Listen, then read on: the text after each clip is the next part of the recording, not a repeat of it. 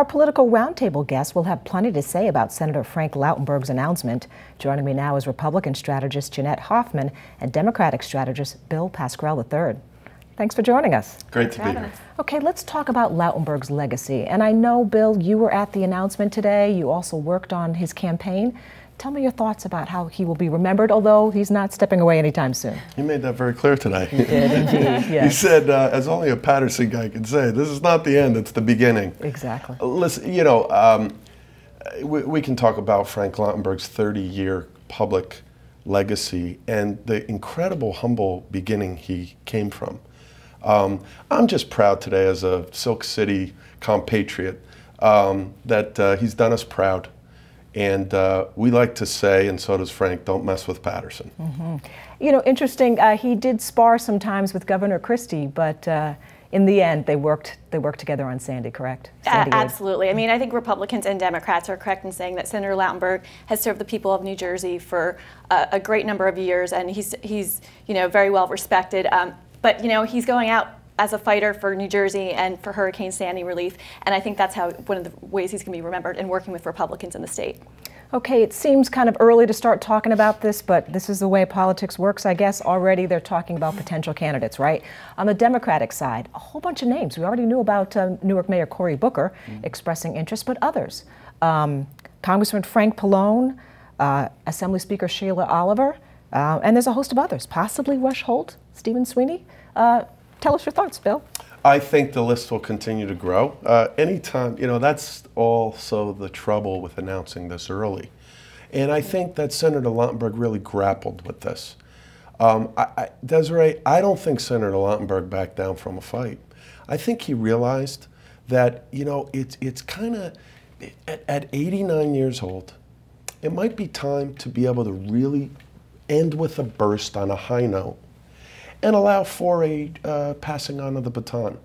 That being said, I think that you also hear a lot of names popping up on the other side, like Geraldo Rivera. We'll talk about that in a minute. Okay. But I think that there is no one that will dispute that Cory Booker is certainly, at this point in time, being talked about. Some may believe he's a front runner.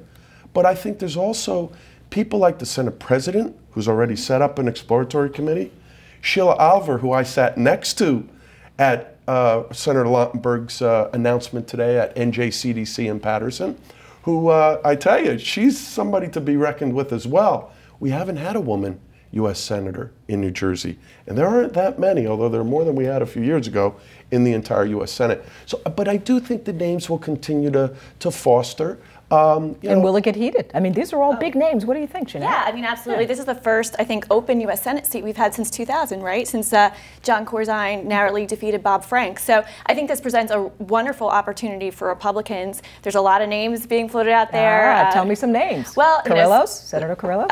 Possibly. You know, he ran statewide last year, so he's, you know, the name fresh in everyone's mind. But, you know, State Senator Tom Kean Jr. is, you know, a fantastic leader in the Republican Senate, as well as John Bramnick, the Assembly Republican leader, who has a great record. And then there's some names kind of out of the box, like Woody Johnson, the Jets owner. So, and Geraldo Rivera, as we spoke about, maybe taking a page from the Jerry Springer Congress run. You know, I'm not sure where that's coming out of. But look, it presents a great opportunity for Republicans because we haven't had an open seat in a long time, and we've been fighting incumbents. Okay, I have to ask you one more question, and that is, do you think Newark Mayor Cory Booker will get any fallout for the way he announced? Meaning, you know, do you give a sitting senator a moment and let him announce his intentions first? That doesn't seem to be what happened here. What do you think? Right. I think politics is, in addition to being a game of taking calculated risks, I think it's also a game of timing.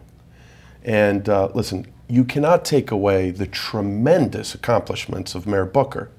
In the same regard, I think many in my party found it very offensive and disrespectful to a senator who has served this state and country with distinction.